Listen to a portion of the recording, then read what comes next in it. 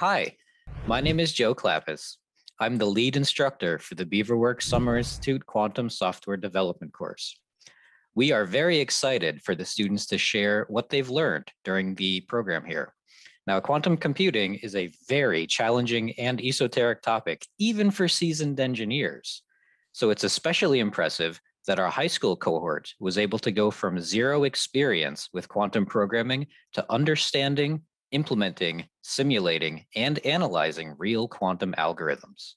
This technology is set to disrupt the computing industry, and we've seen a clear need for a strong quantum-capable workforce to embrace the opportunities that it will bring.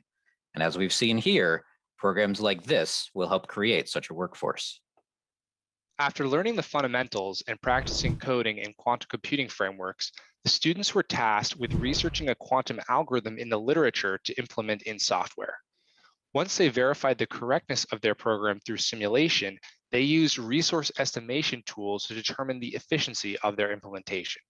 This is something that professional quantum software engineers do to analyze the practicality of certain quantum algorithms and ultimately understand how quantum computers can be used to solve problems in the real world.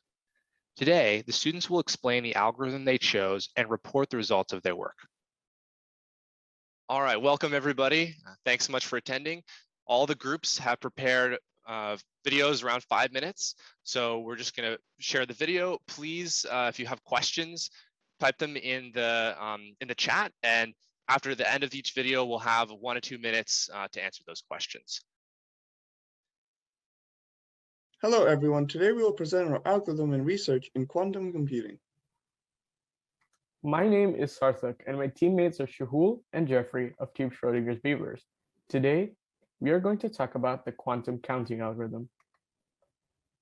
The purpose of this algorithm is to find the number of solutions to a given function.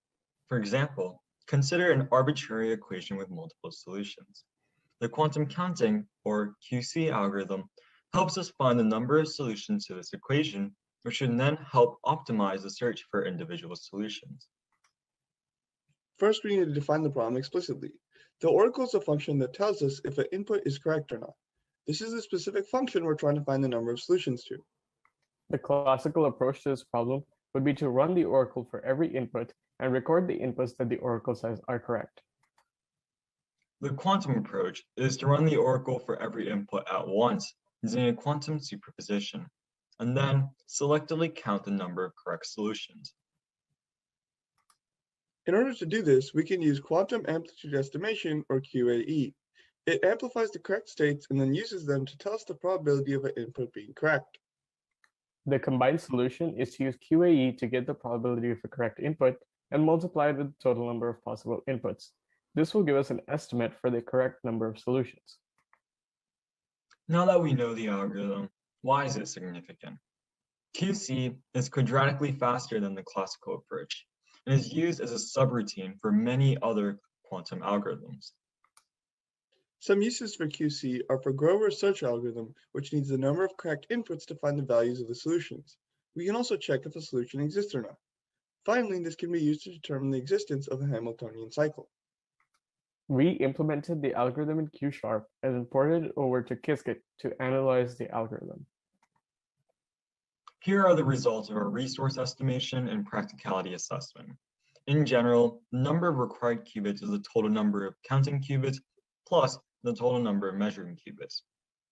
The oracle that we tested on had a total of 5 solutions. In general, the more counting qubits seen, the more accurate our estimation will be. This is reflected in the errorless AER backend, where with 1 counting qubit, it produced the wrong solution, but the accuracy increased with more counting qubits. However, for any practical problem, the number of qubits will always be quite large, which causes an exponential increase in runtime. Due to memory issues in current hardware, QC is impractical today. Further, on the 2 other simulators, due to the large amount of noise and error on real quantum computers, there was low accuracy. However, there was still a chance that the algorithm would reach the correct solution. We created an implementation of QC that lets us find the number of correct solutions to a problem. The biggest takeaway is that the quantum counting algorithm provides many useful applications as a building block algorithm thanks to its quadratic speedup. We also worked on the quantum k-nearest neighbors algorithm. This algorithm is used to classify images into groups, such as classifying airplanes or beavers. The k-nearest neighbors is a classical machine learning algorithm that converts images into features, which are smaller processed representations of the image. Here you can see the feature representation of the grayscale beaver at the left. The training images are the ones that we already know the class of. The test images are the ones that we want to classify. For k equals 3, the image classifier would identify this test image as a beaver. We can compare the test image to all the training images at the same time by, again, using quantum superposition. Using a research paper as a guide, we created some of the required subroutines and code for the Q, K, and N. Here are some of the subroutines required for this algorithm. We implemented 3 of the 5 listed subroutines. The final 2 subroutines lacked adequate description, and one required the use of quantum RAM, a theoretical piece of hardware which doesn't exist. We were able to extract features, step 1, put those features in the quantum state, step 2, and prepare those images for processing, step 3. To understand the paper, we broke it down into multiple sections and made organized notes on what we did and didn't understand. Some challenges that we faced were that there were very few circuit diagrams and some steps were omitted. One section even required using quantum RAM. Unit testing was also hard due to entanglement, because we could not selectively dump the value of certain registers halfway through the program. The paper puts forth an implementation with a certain complexity, but in reality, there's too much error in the subroutines that we were implement for it to be practical. In conclusion, we see that quantum systems provide a significant speedup in both quantum counting and quantum K&N compared to classical systems. It is exciting to see the endless possibilities that quantum computing can bring to us in the future. Thank you for listening to our presentation.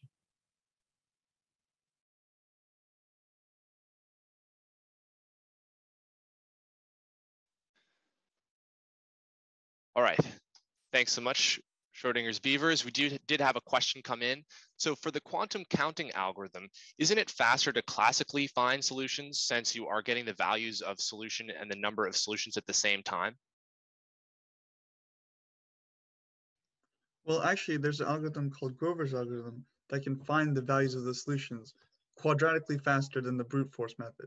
So if you use that in combination with quantum counting, 2 quadratically faster algorithms together are still quadratically faster than just the brute force method of finding all the solutions.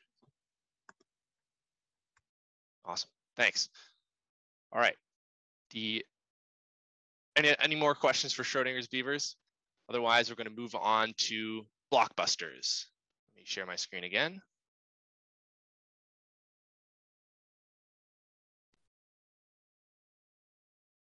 All right. Hello. Today, we're going to be talking about the Novel Enhanced Quantum Representation for Digital Images, or NEQR. Our team consisted of me, Kyle Johnson, Denise Gonzalez, Jocelyn Lee, and David Parker.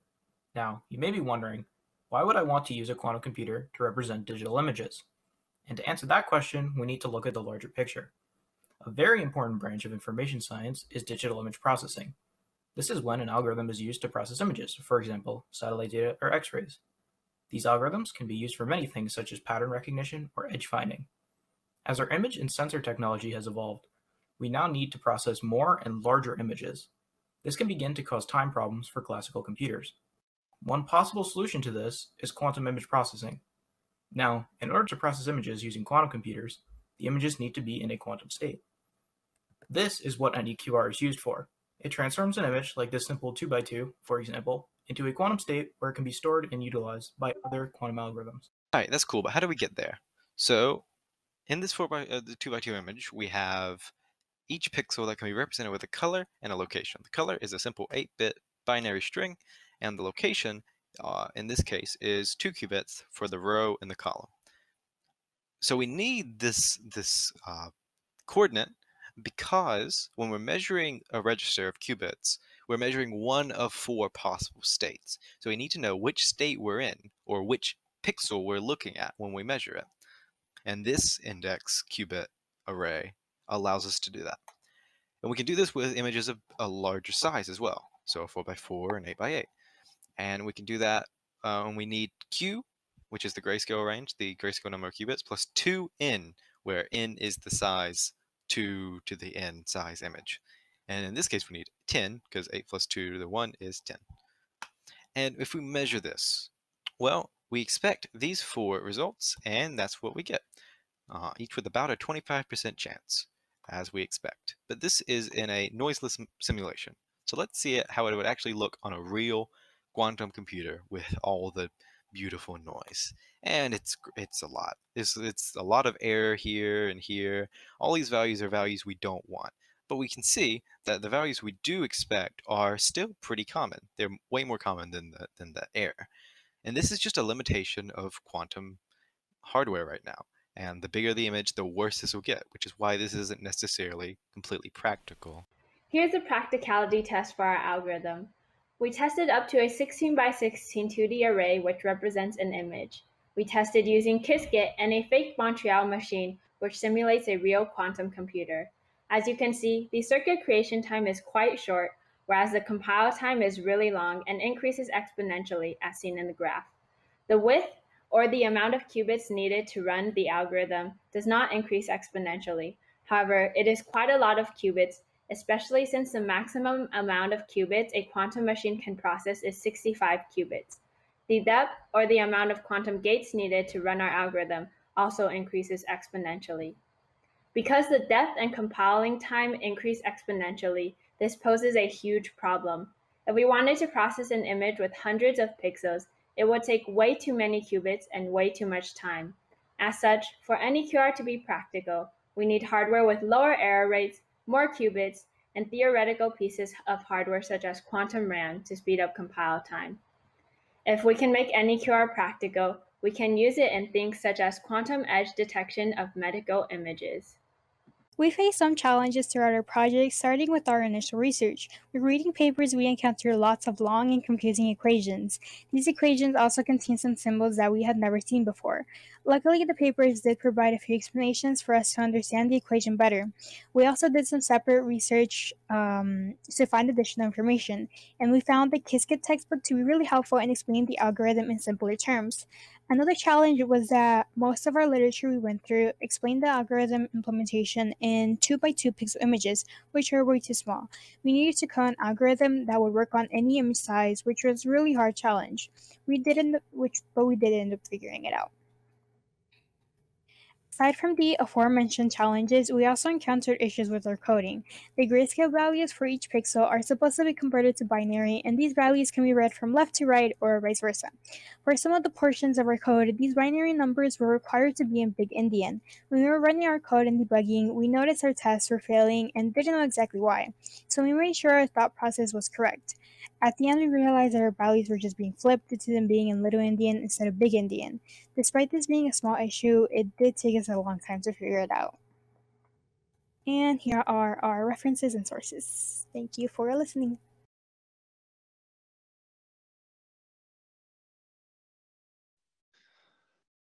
All right, any questions for the Blockbusters?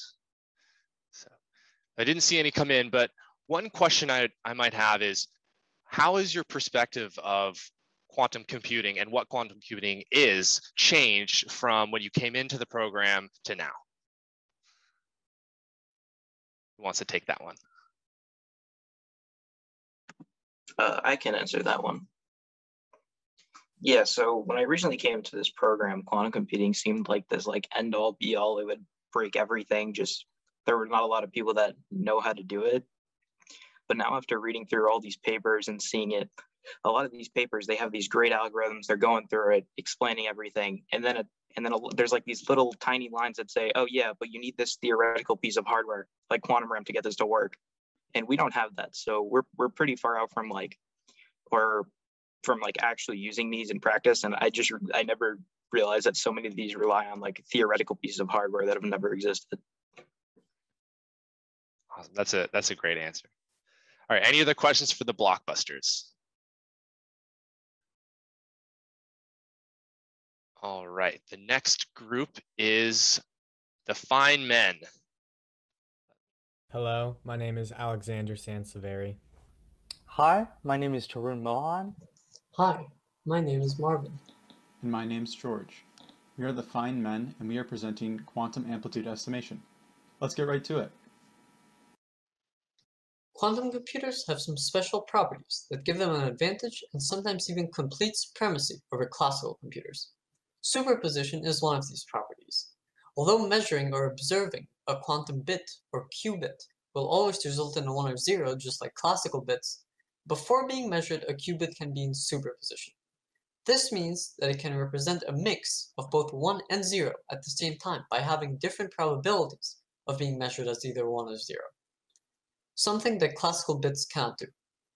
This allows for 3 or 4 qubits to store 8 or 16 possible states respectively, all at the same time, while classical computers can only store 1 state at a time.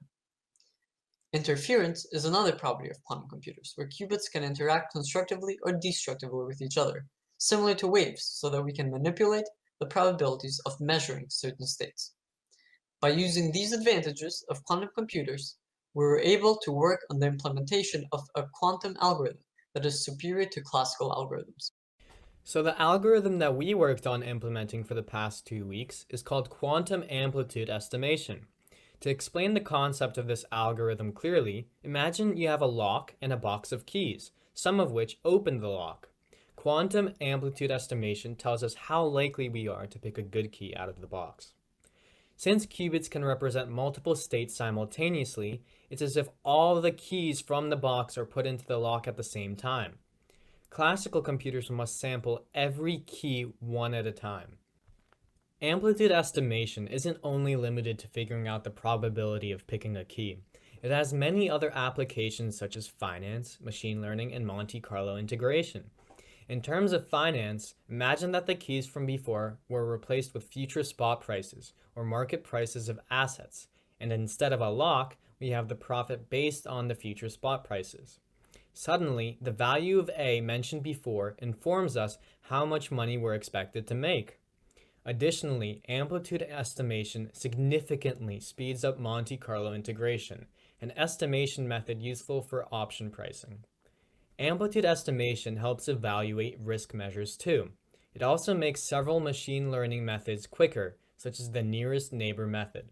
The notable development of quantum amplitude estimation applications is quickly optimizing many classical computer operations. Amplitude estimation has many interesting applications, but for our testing, we will be calculating this integral to this bound. Basically, when you do the math out, this is the answer that you want. But that's calculus, and calculus is hard. Instead, think of it like this. We want to calculate the area under this curve so we can add up a bunch of small rectangles under the curve to approximate the area. That's called a Riemann sum. The longer our quantum circuit is, the more rectangles we add and the more precise our estimation becomes. But longer circuits also have more error.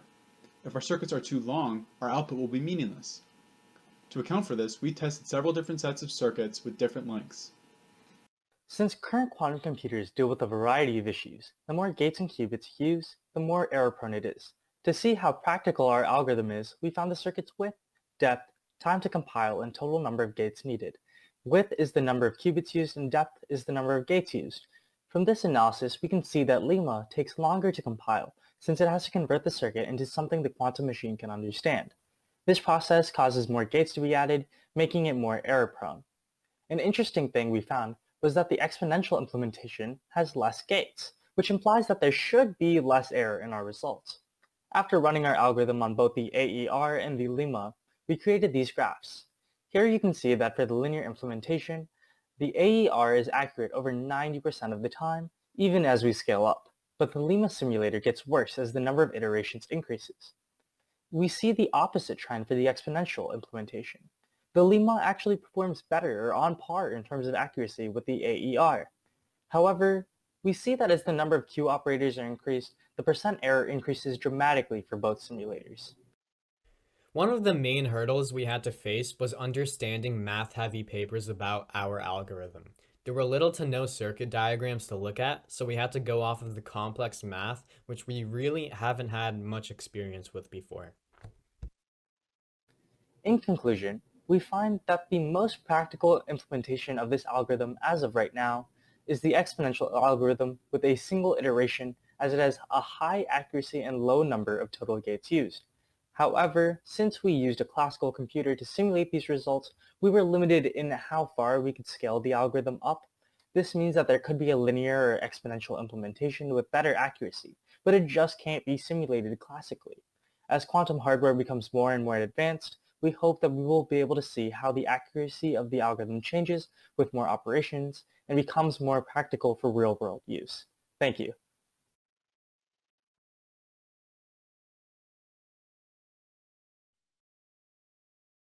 All right. Any questions for the Feyn-men? Give it a second.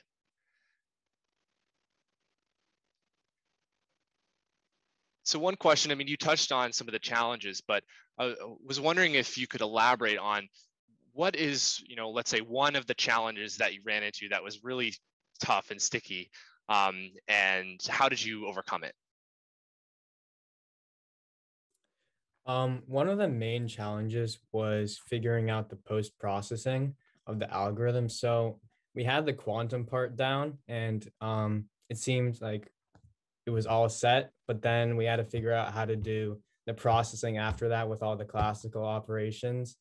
And we had a lot of trouble figuring out what exactly we had to do. So I'd say that was probably one of the hardest parts. Yeah, for the audience, a lot of today's quantum algorithms are actually hybrid. So you might have a part of the algorithm that is computed on a quantum computer, but then there might be pre and post processing in the classical. So yeah, that can be tough to kind of put the data in and get it out and process it in a way that can be useful. Okay, any other questions for the Feyn-men before we go to the next team? Okay, so the next team is Kashas.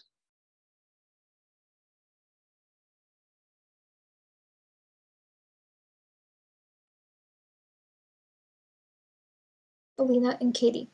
And we are Erin, Alina, and Katie, and we are students at the Beaver Summer Institute in the Quantum Software course. Quantum software involves a computing method that increases efficiency and gives us the possibility to solve problems that are not possible classically. Classical computers use bits, which can be 0 or 1, to encode information. Quantum computers, on the other hand, use qubits. Qubits can be 0 or 1 as well, but they could also be both at the same time. This means that they have some degree of zeroness and oneness. For our project, we studied the quantum phase estimation algorithm, or QPE. QPE is an important building block in many more complex algorithms. By itself, QPE can be used to solve for a value, the eigenvalue, in this equation. The left side of the equation consists of a rotation, or a matrix, applied to a register, or an eigenvector.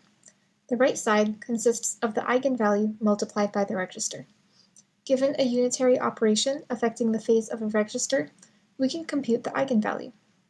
The graph pictured here shows how a matrix, or linear transformation, is applied to the eigenvectors.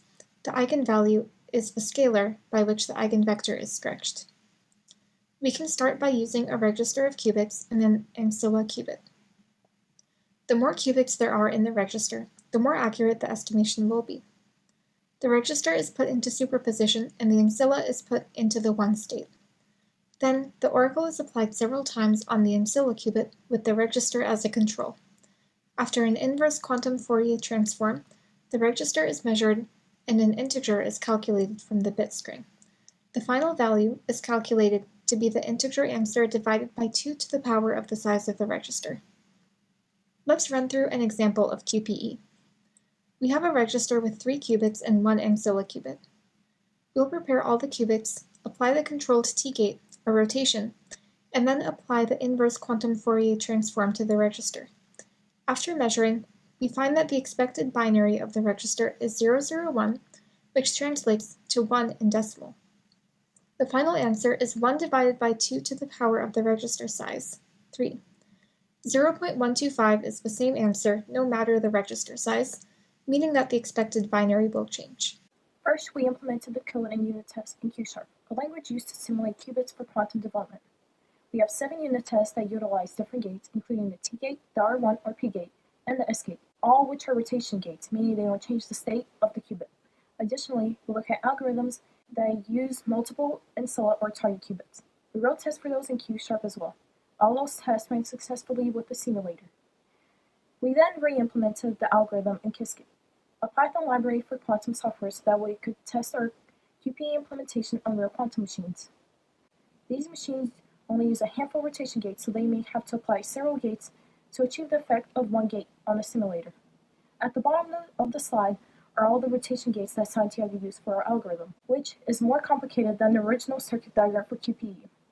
The histograms show the frequency of each integer result, and unfortunately the noise in real quantum computers do not allow for precise measurement with our implementation of this algorithm.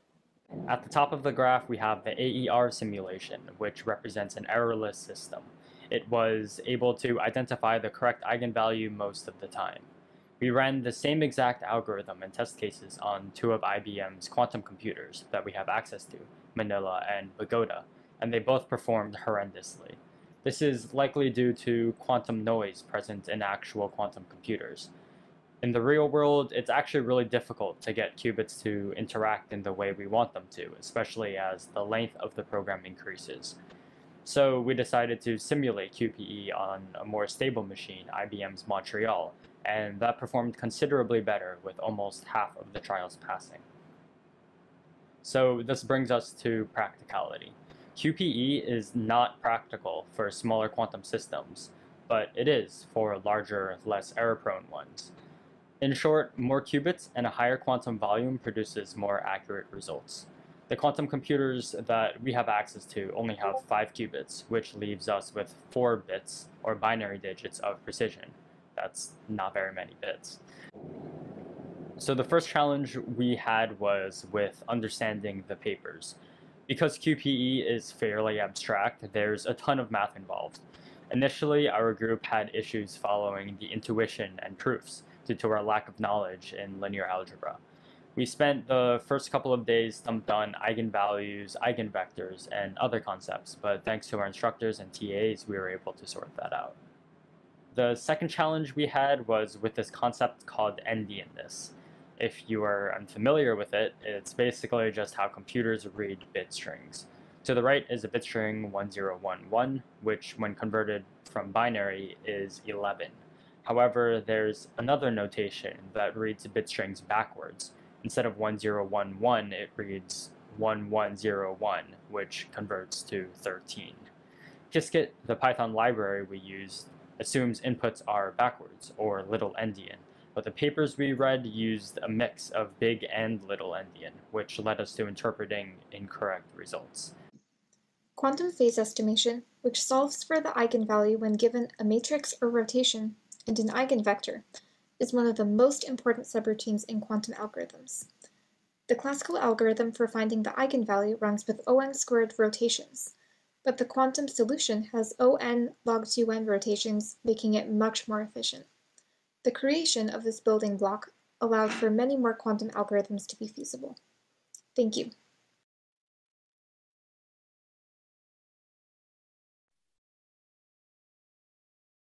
All right, thanks so much. We have a couple questions that came in. So one question, this person asked, one thing I often do with coding is looking up documentation to get a better understanding of the code I use.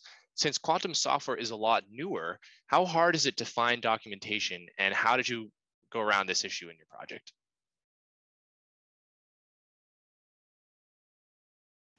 I can answer this question. So it is pretty hard to find documentation, actually. I think one of the biggest resources we used was the Qiskit textbook, and that's very math heavy, but there were also a few circuit diagrams which were really helpful for us. We also looked at the Q# documentation, which was super helpful if we wanted to use any methods. Awesome. Yeah, and one thing too, it's not just the code, right? I mean, a lot of these papers have this complex math, and you need to try to figure out what it's saying. I think, correct me if I'm wrong, but I don't think anybody in your team really knew what an eigenvalue or eigenvector was before this program. So how did you figure that out? How did you try to understand what these papers were saying? We took a look at a ton of videos about linear algebra and tried to understand those. And I think the biggest thing was getting help from our instructors and having them show us examples and specifically how the math relates to our algorithm. Awesome, thank you, thank you. All right, I see there's another question, but I think we're gonna move on because it's a more generic question. We can get back to it in a second. So the next group is going to be Quirks. So let me share my screen again.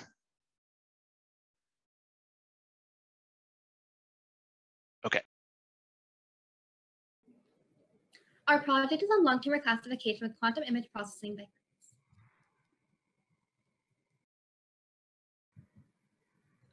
Our project is a long-term reclassifier that uses a quantum CNN for the pre-processing of lung tumor data. This helps speed up the detection of lung tumors. While this is what we landed on, there were many steps that led us to this idea. We started with a simpler algorithm, quantum phase estimation, and once we finished that implementation, we thought about what we could do with that and got to image classification. From there, we wanted to focus in on a specific real-world problem, leading us to a lung tumor classifier. Our data was in the form of mass lung scan images. This is useful because it aids in identifying the tumor in each image.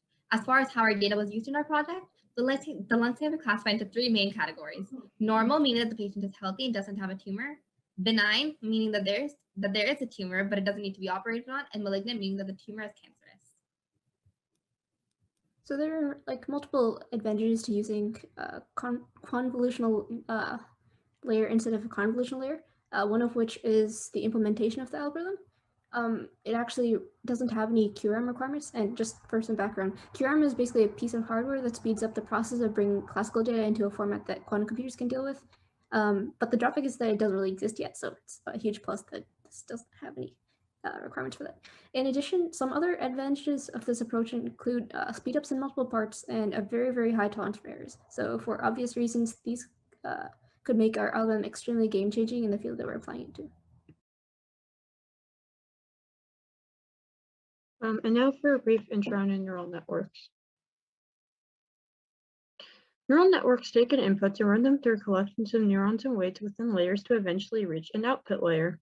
The network trains by taking and training data with labels attached and altering the weights between each neuron to improve the accuracy of the model and minimize any potential loss. In our case, the input data contains images of lung scans, and our output data shows whether or not the patient has a tumor. 0 means no tumor, 1 means benign, and 2 means malignant. For this, we use the convolutional neural network to sort the images. Convolutional neural networks are made up of convolutional layers which extract information from an input by sliding a window known as a kernel across a set of data. CNNs usually have multiple convolutional layers which can distinguish complex features in an image, such as its contour and shape. At the bottom right of the slide, you can see an example of a kernel that is used to sharpen an image. So now we're going to talk about our algorithm. In the last slide, we talked about kernels. So when we trained our model, we didn't use a classical kernel, we made a quantum kernel. The diagram at the top shows what a classical convolution would look like, while the diagram at the bottom shows what a quantum convolution would look like. This is a more in-depth version of the diagram on the bottom of the previous slide. It includes our oracle, which is basically the circuit that we made. We implemented in Qiskit our own version of what we call a convolutional neural network. In our implementation, we used the basic structure of a PennyLane demos code, PennyLane being a Python library that could be used for quantum, combined with a circuit derived from an ArcSub article to implement something similar to a 2x2 kernel that would use qubits to reduce the number of parameters that we needed to input to the neural network. The algorithm starts off by using rotational Y gates to encode integer values from an array as qubits. Once it's done, we use a series of Hadamard, C0, Z, and X gates, shown in the slide, to put the qubits in a certain superposition. At the end, we used a quadruple controlled NOT on the output qubit.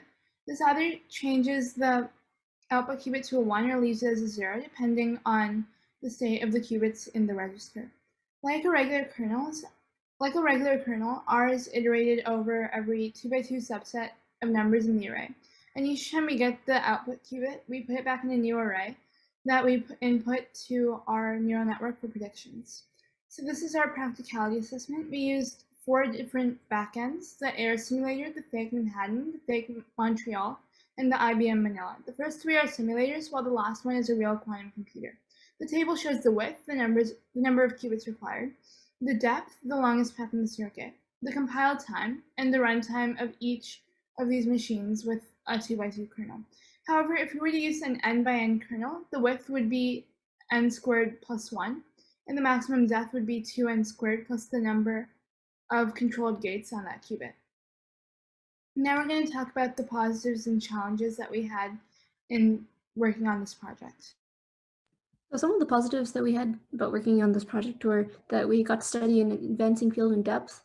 We were able to learn lots of things from that, and we also had a lot of opportunities to make mistakes and learn from them. And so some of the challenges that we encountered were that it was kind of hard to understand the math in some of the papers.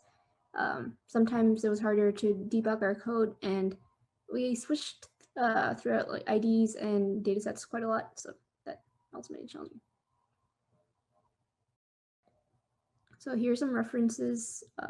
So we got our data set from Kaggle. We have the penny lane demo, which where we got the backbone of our code from, and the backbone of our circuit came from this ArcSiv article. We would like to thank Lincoln Laboratory and MITRE for making this course possible, and we'd also like to thank our instructors, Richard and Joe, and our TAs for making this such a great course. And thank you guys for listening. If you have any questions.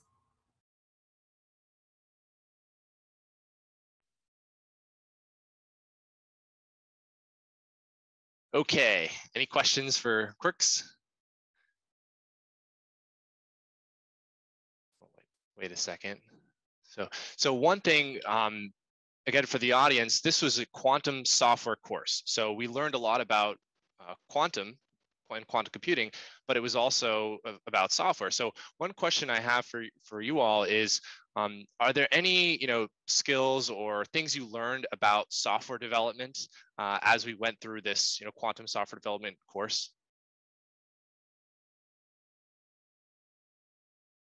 Who wants to take that one? Lessons learned about software development. I can take that one. So one thing I specifically learned was usually when I write my code, I'm a really messy person when it comes to writing code. I learned that was a really bad thing to do. I learned that it was easier I guess it was from you, Richard. It was easier to start like small and then go big, rather than start big and then figure out everything is wrong and then retry it again. Yeah. Awesome.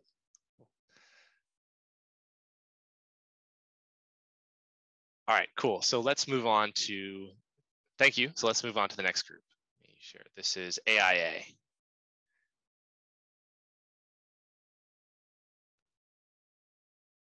Okay. Hi, we're AIA, and today we're going to give you a glimpse of the world of quantum computing by looking at a fascinating quantum algorithm that relates to quantum image processing. But first, let's take a look at what quantum computing actually is. Quantum computing marks a new paradigm of computer science, but made possible by the principles of quantum physics. While classical computing uses binary bits that have single-state capabilities, inherently restricting computing power, quantum computing uses qubits, or quantum bits. These are unique because they can exist in multiple states at the same time, while bits can only exist in one state exclusively. For example, a qubit can exist in both the 0 and the 1 state simultaneously, and that's called a superposition. This multi-state capability allows certain algorithms to be exponentially enhanced. Quantum computing also uses a concept called measurement, which causes a qubit in superposition to break down into a classical bit, valued at either 0 or 1. To further understand quantum computing, we should look at the property of quantum entanglement. This is when two qubits become intertwined into one composite qubit, and it's no longer possible to refer to each qubit independently. That's just a brief introduction to the rapidly developing world of quantum computing. But now let's take a look at quantum image processing. A quantum image is a method of storing image information, namely the position and color value of pixels, in a quantum system. With the use of qubits, images can be stored with significantly less units of information than classical bits. Quantum image processing just refers to working with images in this format. In order to create quantum images, we have to format them from classical images. NEQR, or Novel Enhanced Quantum Representation, is one such format that first appeared in a paper written by Chinese researchers in 2013. As opposed to classical representations of image data, which for a grayscale image would need 8 bits for each pixel to represent their respective values, the NEQR representation of a grayscale image requires 8 qubits total to represent gray value for the entire image, and 2 groups of position qubits, which each are sized exponentially lower than the dimensions of the image. Specifically, ceiling of log base 2 of each dimension. The algorithm accomplishes its encoding by using a superposition so that every pair of groups of position qubits can be entangled with its appropriate color value qubits. This entanglement means if you measure a certain position, then you will measure the correct gray value for that position. Let's take a look at some examples. Here we have a 2x2 grayscale image, which we encoded in NEQR, and we measured it and put the results in the histogram on the right. To read the labels, the format is as X position, then Y position, then color value. For example, at position 0,1, the gray value is 140, and as you can see, all of these match the image correctly. Here is a 4x4 image, and also a 4x5 image which we encoded. One of the original restrictions in the paper we read was that the image had to be 2 to the n by 2 to the n. However, we avoided this restriction by just pretending that the image was 4x8 and then discarding any measurements that are out of bounds of the image. For example, at free 7 we measure color 0, but since free 7 is not actually part of the image, we can just throw that away. So we picked the NEQR algorithm because of the great potential uses for it. As mentioned before, a direct use of NEQR is to compress classical image data. But once an image is stored as a quantum image, you can take advantage of quantum image processing to edit the image significantly faster than through classical means. For example, although there's some limitations to this, if you want to change the colors of an entire image, it only requires manipulating 8 qubits, while it would take much more to use classical methods. During our research, we also learned about some other algorithms that can be applied to NEQR images, such as edge detection, secure image transfer, and steganography, which is the process of hiding information in images. So this table shows our resource estimations for our 4 test images, which were all quite small in terms of pixels. But basically what this information tells us is that we currently don't have hardware that supports enough qubits and is robust enough against errors to use NEQR practically, even though we can use it for some small contrived images. An interesting thing to point out in this data table is the 10-second compile time for a simulation of a real quantum computer is much longer than that of a classical computer. So while quantum image processing is much faster than its classical equivalent, the process of actually encoding quantum images is still an unsolved problem. Here are some of our key takeaways from this process. We learned that reading quantum computing papers can be incredibly trying, but external resources such as Qiskit Notebook can provide immense guidance on understanding them. We also learned that there is tremendous benefit in unit testing. Unit tests allowed us to visualize and verify our results. But most importantly, we learned the benefit of writing readable code instead of just rushing through it, especially after we spent an entire day debugging just to find that we accidentally used a y instead of an x in one of our measurement result functions. Thank you guys so much, and we wanted to give a special thanks to the Beaverworks program, our teachers, and our TAs for such an incredible opportunity to learn more about quantum software. Thank you guys so much.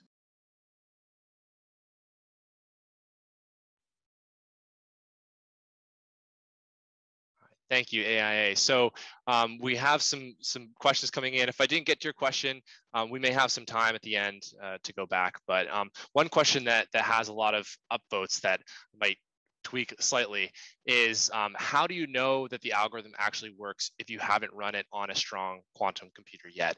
So for example, let's say 5-10 years down the road, we have much better quantum hardware. You can use more qubits, you can have more complex circuits. How can you be confident that your implementation of this algorithm is going to work on those machines? And how do you know it's going to give you the right answer? Okay, I can take this.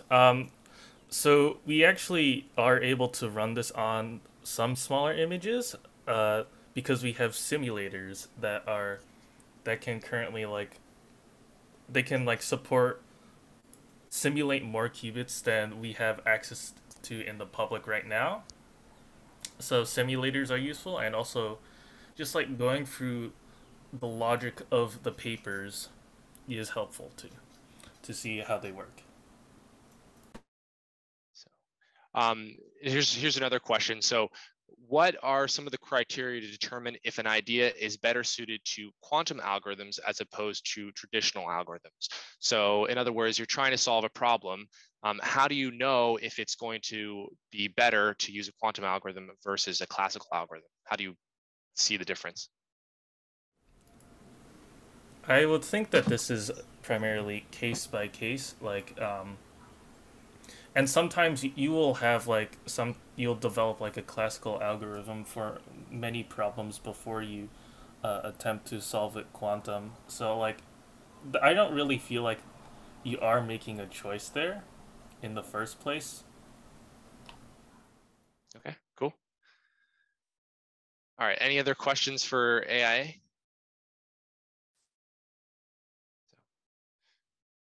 All right, the next team is Russian bananas. So thank you, AIA. Let's move on to the next video. Okay. Hello, I'm Ethan. I'm Maxwell. And I'm Stephen. In the past week, we have been reading about and implementing the variational quantum linear solver algorithm and the variational quantum eigensolver. First, let's talk about the variational methods, which are used by the algorithms. So what is a variational method? First off, variational methods are hybrid algorithms. This means that they are algorithms that combine two different methods, the quantum subroutine and a classical optimizer in our case, to solve some problem.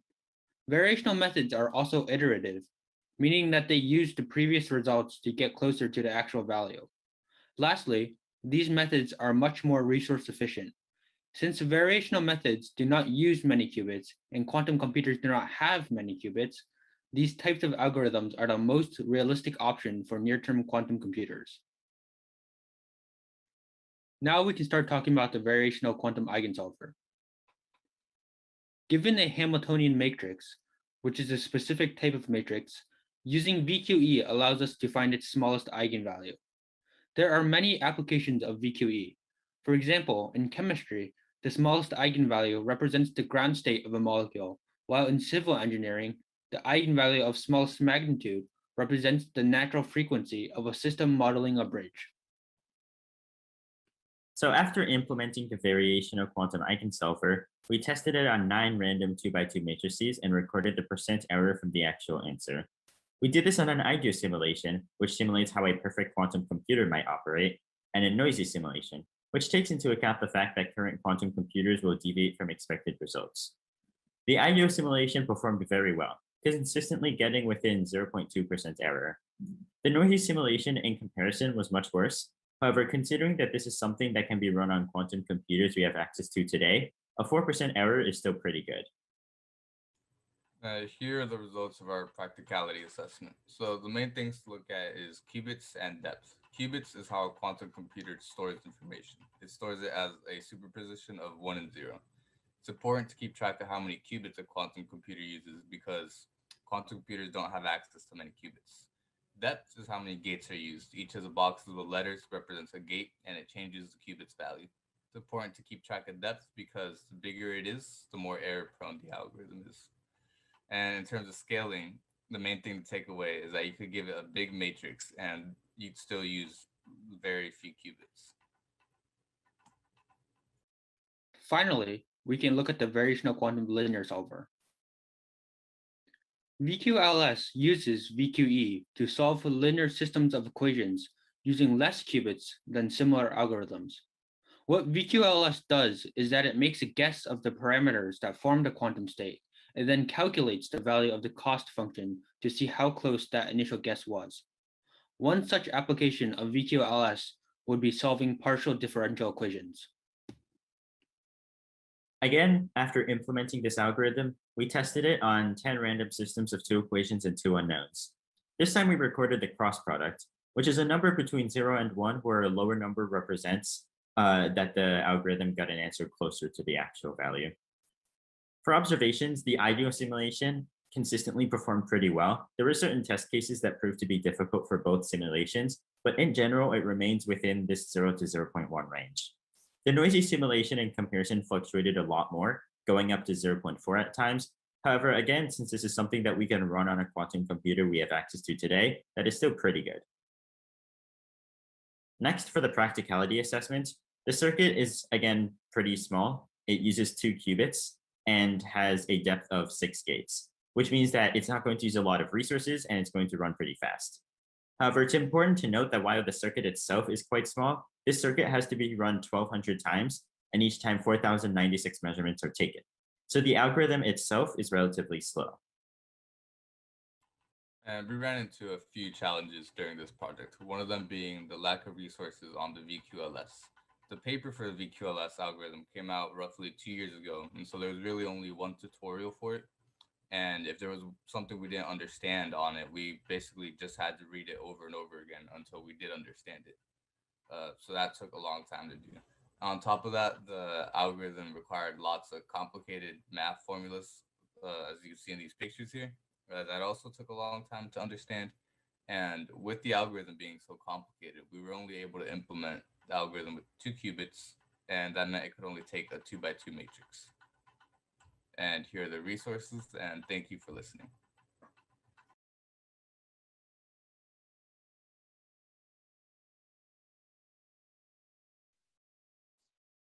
All right, thank you, Russian Bananas.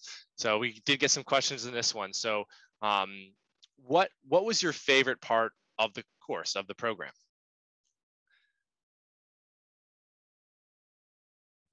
Well, I think my favorite part of the course was interacting with other kids who had similar interests and talking about some potential problems that we could solve to help improve a study. Awesome, awesome. All right, we got another question. What is the advantage of using VQE to solve linear systems compared to HHL? This is a pretty technical question. You guys up to it?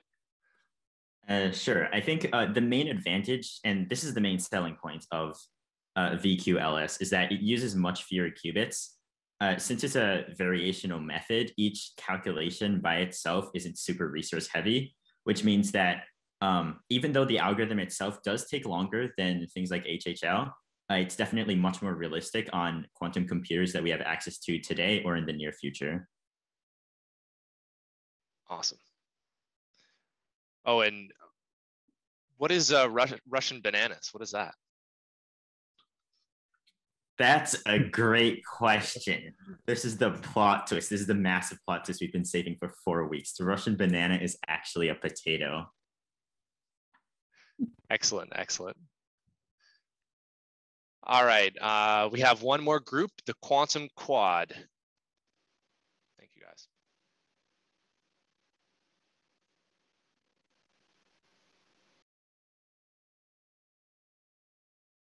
Hello, I'm Deptanshu Sigdar. Hello, I'm Alvin. Hello, I'm Sabi Raghav. Hi, my name is Jaskian. We're Quantum Quad, and we have been researching and implementing the NEQR and quantum steganography algorithms during these past 2 weeks, and we'd love to share what we learned in our experiences. Our initial goal with this project was to be able to do steganography. Now, steganography is concerned with the hiding of information inside other information. For example, here we hide a message inside the image of the Mona Lisa by slightly changing the pixel values. But to be able to do that, we need to be able to do digital image processing. Now, the thing about doing digital image processing on classical computers is that images are big, so classical computers need time to process them. But this presents an opportunity for quantum computers, which can do tasks like these much more efficiently. As you can see here, classical computers use classical bits. To get multiple results, you have to do multiple calculations, because classical bits can only be 0 or 1. But quantum bits, on the other hand, can be in multiple states at once, so with one calculation, you can get many results. Therefore, effectively performing multiple calculations at once. This makes a lot of tasks a lot more efficient on quantum computers, one of those tasks being image processing. The topic we wanted to focus on was steganography, so we decided to break the problem down. Since image processing plays a huge role in steganography, we decided to first look at NEQR, or Novel Enhanced Quantum Representation of Digital Images. NEQR provides an efficient way to process digital images using qubits, which is much faster than the classical processing algorithms we have today. NEQR is the first algorithm to use the basis states of a qubit, that is, being either purely 0 or 1, to store an image's pixel values. This makes the algorithm 100% accurate. The goal is to process a classical digital image, and the input is a 2D array of classical bits, where the bits represent the intensity or the color of the pixel. The output is a quantum image. The algorithm has two registers, or groups of qubits, a position register and an intensity register. For an example, let's say we're trying to process this 2x2 image here you see on the right. We'll start with the bottom left pixel.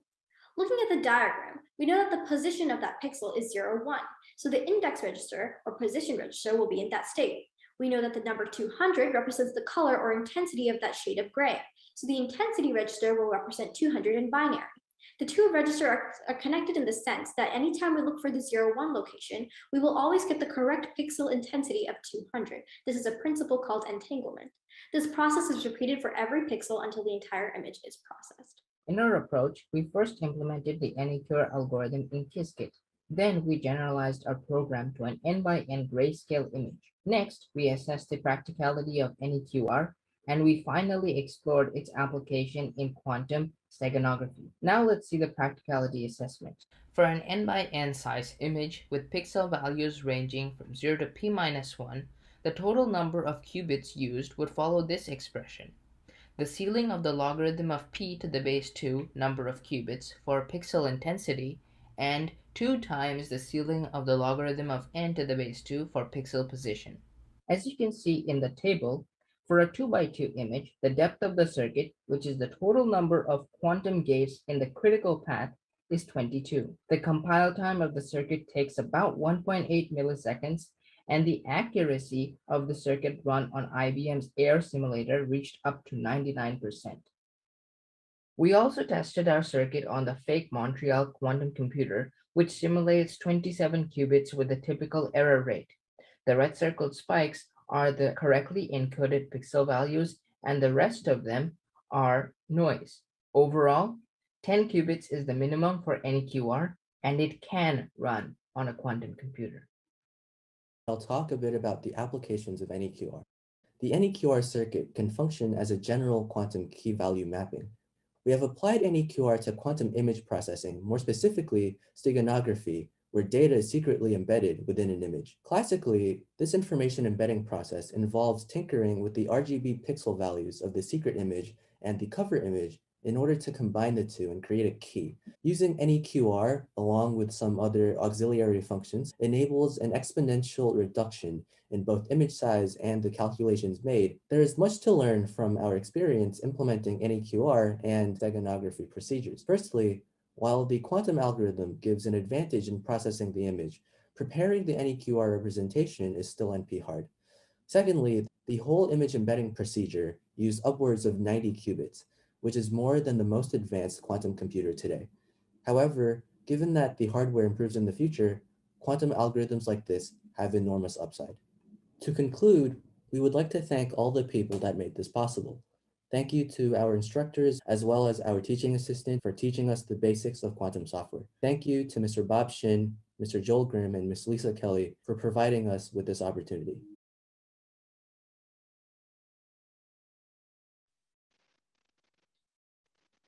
All right, any questions for Quantum Quad?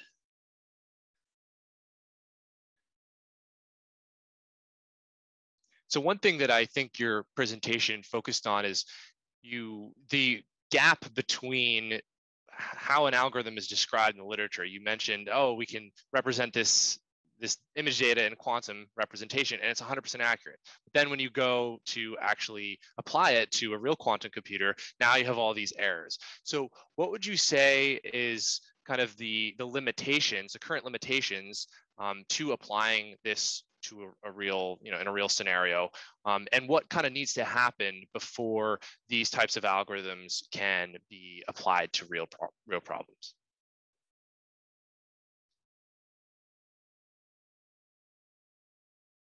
Okay, so I can take this one.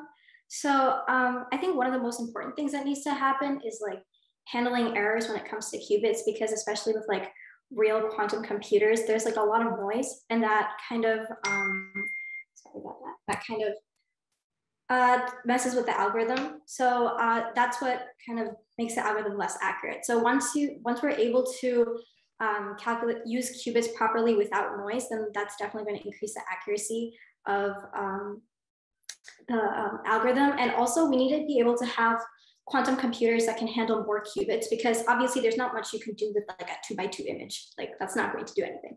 So once we are able to get quantum computers that are able to like use much more qubits, then that's when we really experience like the power of these algorithms. Awesome. Another question just came in. How did you deal with reading these hard papers? You showed some, a lot of the groups have showed some like really confusing math on the screen, which for the audience, just so the audience knows, the students did not have experience reading this, and we didn't even really focus on the math too much in the class. So yeah, how did you deal with trying to read a academic paper and then use that to go to a software implementation? I can answer that question. I mean, one of the things that we did was when we read the paper had some circuit diagrams. So we walked through the circuit diagrams, especially by taking like a simple 2x2 pixel image and walked through the circuit, both for NEQR as well as stenography. And so that's how we sort of got the idea of the algorithms. And then in terms of implementing, we did use the Qiskit textbook a little bit in terms of NEQR, and that really helped us to implement the algorithms. Awesome.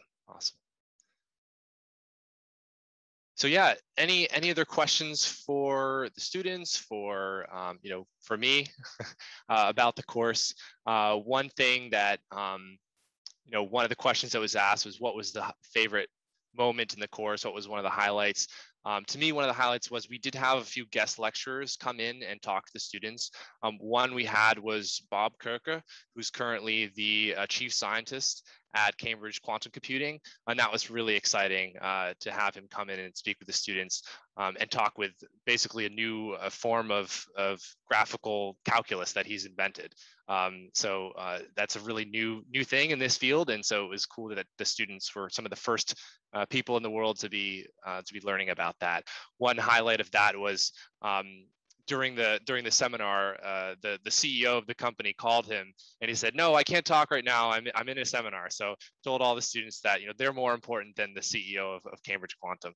But yeah, any other questions? Any other things for any of the students want to add? And I assume you all are watching some of the questions come in. So if you had any thoughts you wanted to add, we have like 9 minutes left.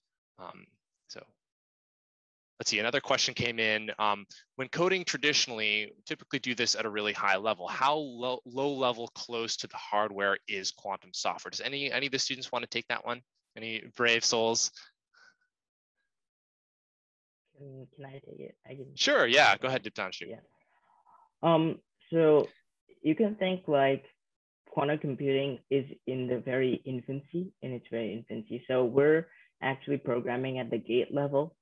So like in terms of classical computing, maybe 20 years ago, people were still doing gate level computing. Like they would put the gates together and that would have an input, transform the input into an output. And so we're doing that sort of thing. So all the algorithms They depend on quantum circuits, and each quantum circuit has individual quantum gates that have a certain function.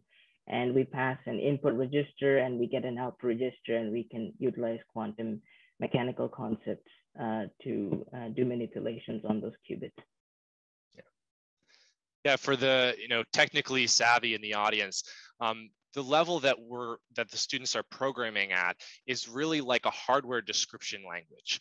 So it's very similar to if you are designing a circuit, but in software, but it's it's like a physical circuit that has the signal comes in and goes through the gates. With quantum, it's slightly different, of course, than in classical computing. The gates don't work in exactly the same way, but there is that analogy there. So yeah. Any other students want to add anything to that? Yeah, one other question that I thought was interesting was, how do you know that your code works? How do you know that you have these complex algorithms, and you're saying that, well, today's quantum computers are very limited, and I think Ivan gave an answer to that, but one thing that we made sure to emphasize is they all were writing unit tests and using best software development practices, while doing the quantum software. So just to reemphasize that it was quantum computing, but is also software development. So the students learned a bit of both of those concepts. Okay, so any other questions from the audience? Anything any of the students want to add? Any highlights that anybody wanted to share?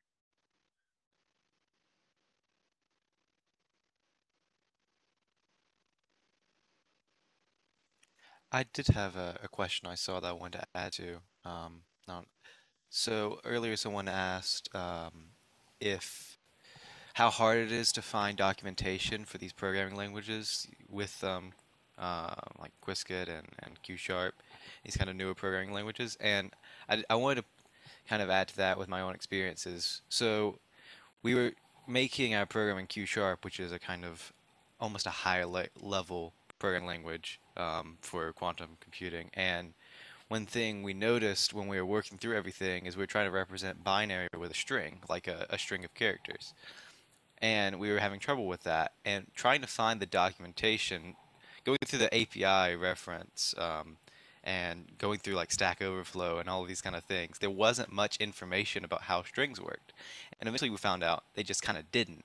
Like strings are very limited in Q#, and that was a very difficult process because of how new this all is, and how these languages have a lot of support from the developers of them, but not enough people use them really for them to have a massive base of like troubleshooting advice and Stack Overflow posts. Like there are some, there's a community of very dedicated people, but it's still quite a new field.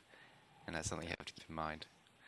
Yeah, no, that's a great point. And for those of the audience that aren't familiar, Stack Overflow is a website where people can ask questions, and industry people that know the answers can just answer. It's an open forum.